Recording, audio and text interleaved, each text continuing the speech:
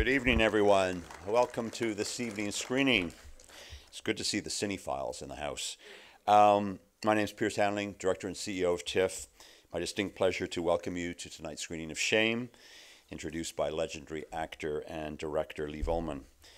To begin, I'd like to acknowledge that tonight's event is taking place on the treaty territory of the Mississaugas of New Credit and the traditional territory of the Haudenosaunee, the Anishinaabe, and the Huron-Wendat.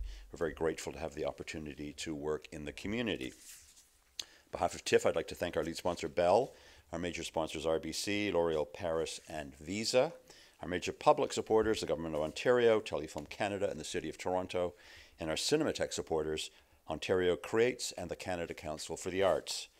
Also, thank you to people like you, our donors and members, for supporting our charitable mission of bringing the power of film to life 365 days a year.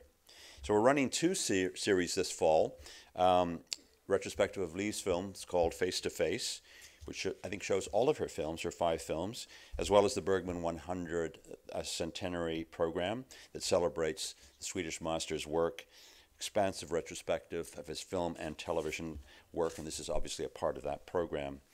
So please join us for many of the screenings that are going to happen over the coming weeks. It really is an incredible opportunity to see this work. Now, Shame was the third film that Liv made with Ingmar Bergman after Persona and Hour of the Wolf. Appeared in 1968, and I think it's very, very much a film of that moment for those of us who remember, you know, the 60s and, of course, 1968. And I think you'll probably feel that in the background in all kinds of ways. But here to give you a more fulsome introduction to the film, someone who I've just had the pleasure of interviewing for about 2 hours on stage, Liv Ullmann.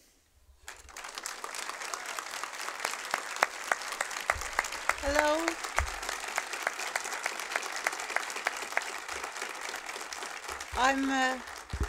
I'm very happy to introduce this movie because it shows that what they said about Ingmar Bergman at that time, that he was not socially engaged, is all wrong.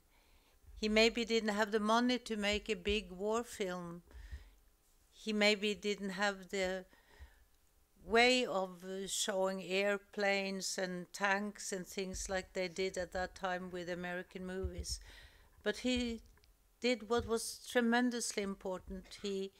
He showed what war, the dealings before war, the lies and everything, the dealings during the war and the dealings when the war is over, does something to human beings.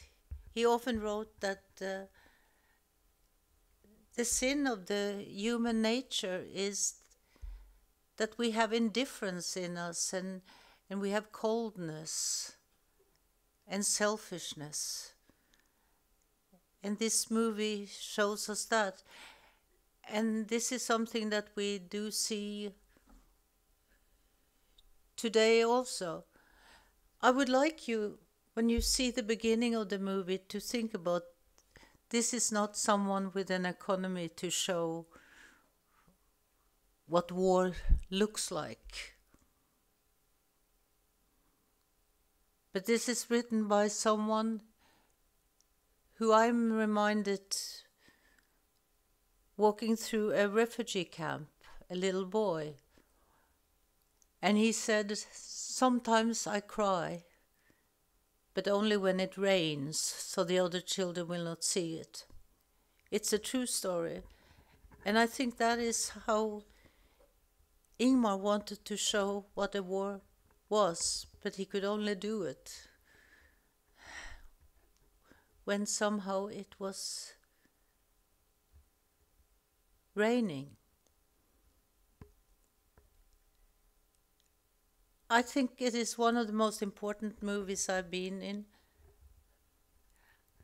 At the time, I was looking at it very personally. I was thinking, once I was in front of a burning house, and I had quarreled with Ingmar that morning, and he said, "Closer to the fire, Liv, closer to the fire."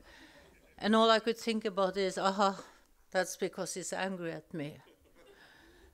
I'm ashamed of that today. Another time, towards the end of the movie, when these people are doing like most refugees are faced with, finding a terrible way to get away from the war, the ocean. And I was lying in a lifeboat, a strange boat with Max von Sydow, and we didn't have so very much clothes on. And Ingmar was on a bridge standing over us with big woolen hat on and lots of clothes. It was very cold.